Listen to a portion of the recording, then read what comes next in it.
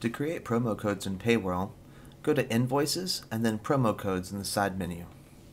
From here you can click New Promo up in the top right hand corner. Now you can click Generate Code if you want to generate a new code, or you can just come in here and type your own code.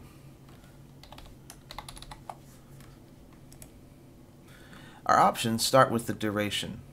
We can select once, repeating, and then we can say how many billing cycles this promo code is good for, or we can say forever. Most promo codes, though, are probably going to be a one-time use, so we'll use this once. We can set a fixed amount to discount, but we don't need to do that if we use % off. And you can see from this promo code, I'm intending to go 75% off, so we can leave amount off blank. If you just want it to be like $5 off, you can put it at 5 in amount off. But for this one, we're going to put 75 for the percentage. We can set a maximum amount of customers that can redeem this promo code before it expires. So if you only want this promo code to be used 100 times, you set max redemptions to 100.